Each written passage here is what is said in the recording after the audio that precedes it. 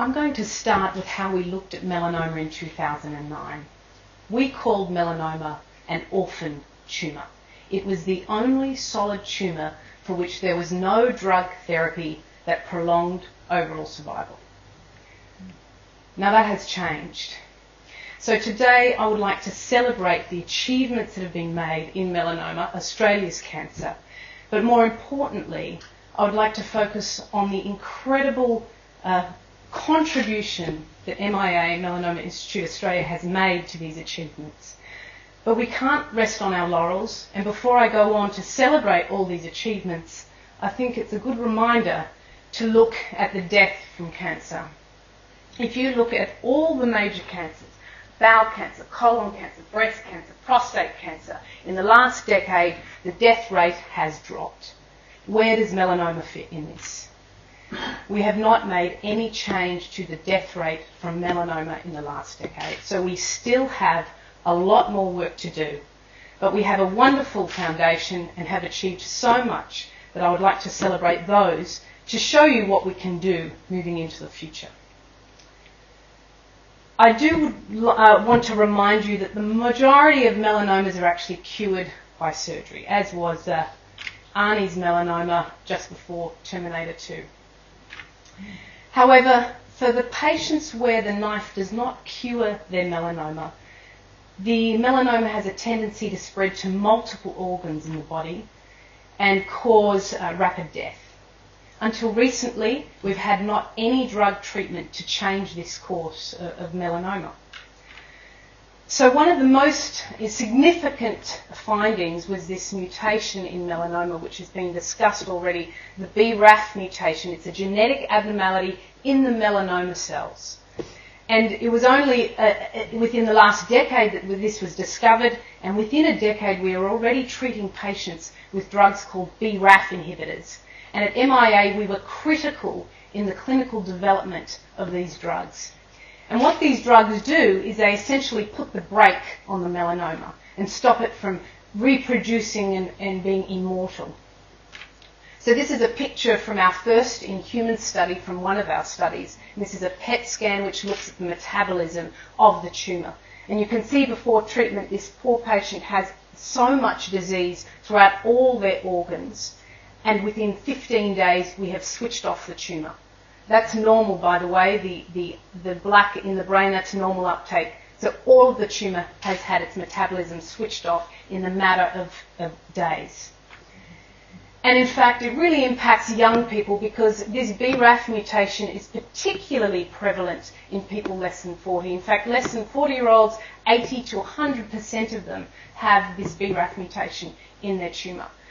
This patient was narcotic dependent, infusion dependent, bed bound with her melanoma, and within weeks returned back to normal life, completed a PhD, wrote 2 papers, and travelled overseas.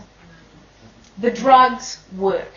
You can see here the melanoma in the liver. Within 6 weeks we can't appreciate any melanoma in the liver. But there is a catch.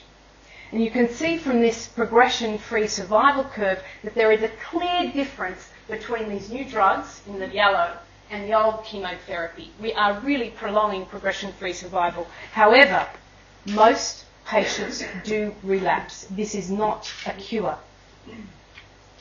So what we're doing here at Melanoma Institute Australia is a platform that we use to look at why patients relapse and why patients respond so well. It is actually the envy of the world that we can get this going, and it's because of our diverse skills and our will and our academic focus to make something like this sort of project happen. And this is only one of many, many things that we are doing across the board. So we take biopsies before treatment, we take a biopsy early during treatment, and we take a biopsy when patients have progressed. And we explore why some patients respond well and can we enhance that response, and why patients don't respond so well and can we improve their response, because ultimately we would like to eradicate the disease or at least make it a chronic illness, not a death sentence. This is some of the team. It is a big operation, and this is after we have the tissue. Again, diverse skills, clinicians, scientists, pathologists, surgeons, It's a big undertaking. And what about brain metastases? Melanoma that has spread to the brain. This is one of the biggest problems for melanoma. It is morbid, it's frequent. 70% of patients who develop metastatic melanoma develop melanoma that spreads to the brain, and it is difficult to treat. There is not one single drug therapy that can deal with these melanomas, except our discovery here at MIA in Westmead that these drugs actually work in the brain. And this patient had more than 20 brain metastases. By week 4, you can see they've markedly decreased. By week 10, we can't actually see them. What about other achievements? John Thompson is rated #1 melanoma expert in the world. Richard Scolyer, the most cited melanoma pathologist in the world. Cancer Institute New South Wales Outstanding Cancer Research Fellow twice.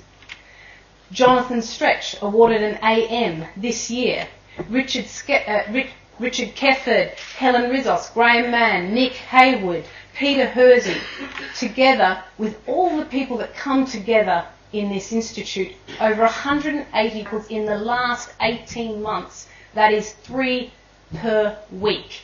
And these are in high impact journals. We're talking New England Journal of Medicine, Lancet, Nature, Journal of Clinical Oncology. So let's break it down and see what we have achieved just in the last 18 months. So let's look at the beginning. Who is at risk? How can we prevent melanoma? 5 new melanoma susceptibility genes have been identified. MIT-F is a melanoma susceptibility gene. All work here. The role of sunbeds in melanoma. Did you know that patients or people who are less than 30 years old who have used sunbeds and have a melanoma, 75% of those melanomas are directly due to sunbed use. Again, work done here. Diagnosis and prognosis. Gene expression profiling in high-risk patients. What dictates their prognosis? What are the genes behind that? The BRAF mutation, how that impacts prognosis for patients where melanoma has spread. Again, work done here. Treatment, I've already discussed the BRAF inhibitors, dabrafenib, again, brain metastases here. A type of BRAF mutation that's much less common, V600K, that is Australia's mutation. It's due to chronic sun damage. These drugs would not have been developed in that population without MIA. We pushed that these drugs be tested because 20% of our patients have that mutation and stand to benefit from these drugs. Trials of combined therapies, looking at why people relapse. How can we add drugs together to get a better clinical outcome? Mechanisms of resistance. The immune response, work done here. We discovered that early during treatment with these BRAF inhibitors, there's a huge immune response. How can we sequence other drugs, immunotherapies, to improve patient outcome? The other accolades, $5 million of capital grant funding went to MIA wet laboratories at Westmead Melanoma Institute, the NHMRC fellowships, Cancer Institute New South Wales fellowships, program grants, project grants. There is not a single week that goes by that we don't have a MIA representative on some international podium. Our international collaborations, which are key to some of these major developments. But it is all founded on 3 things. Number 1, the patients. We see 1,400 patients per annum through this institute, and we have the largest clinical database and biospecimen bank in the world for melanoma. But I want to make a point. These last 2 are critical for our work. Without them, we would not be progressing melanoma. We would just be treating melanoma. We need to progress melanoma. And this is what we find the most difficult to fund. We cannot get funding for these basic infrastructure as easily as other things. We know that there's a healthy triangle in clinical care. Clinical care is one element, but if you do not have robust research and if you don't have robust training and education, you won't be moving things forward. And that's what we have here, robust research. And I'd like to thank you for your support, for putting in the support to make these things and these achievements happen. We are very, very vulnerable. 90% of our research staff are funded on peer review grants. There is zero career stability on grants. There is highly restricted advancement, opportunity for advancement when you are funded by grants. In terms of funding for infrastructure directly from the government, we have it for the Westmead wet labs only. Most independent research institutes have more than 30% of funding from donors to keep them viable and keep that research arm of that healthy triangle going. So with that, I'd like to thank you all for your support. I'd like to thank our collaborators, the scientists, our clinicians, our research staff, our administration staff, and mostly our donors and the government for all the help and support for this incredibly important endeavour for Australia's cancer melanoma. Thank you.